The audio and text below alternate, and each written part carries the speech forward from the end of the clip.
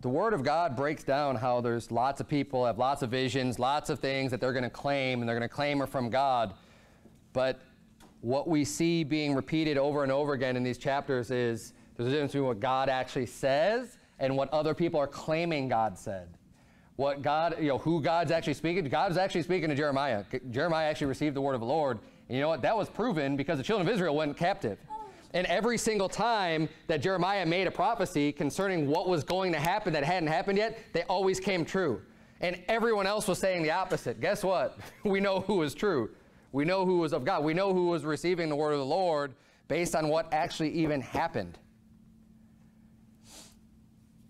And in the book of Jeremiah, who is a tried and true prophet of God, it tells us, yeah, there's going to be all these prophets, and God's not with these people. They're claiming God, but that doesn't mean that they're of God. They're making all kinds of claims. But they didn't receive the word of the Lord. And the big problem with what they're saying is it's contradicting what God actually said. So if anyone wants to come at you with a feeling, with hearing, I've had someone say, I heard this small, still voice. Right? Because they want to hear what some other prophet heard. They want to put themselves in the Bible and have the same story that's already been recounted.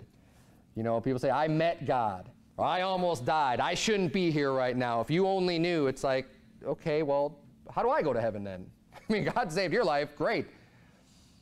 But just because God saved your life physically doesn't mean that your soul is saved.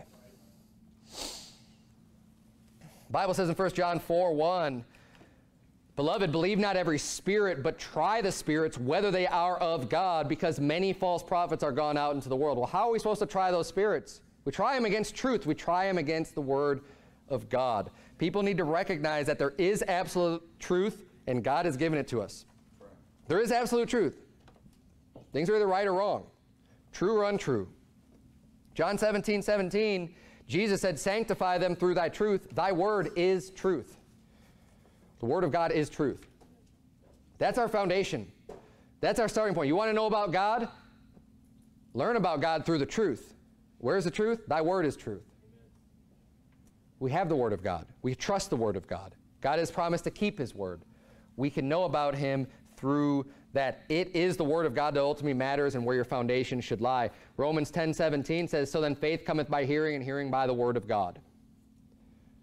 Our faith is derived from, how are you even saved? You can't get saved without the Word of God. The Word of God is the foundation of everything that we believe and know about God. It comes from the Word of God.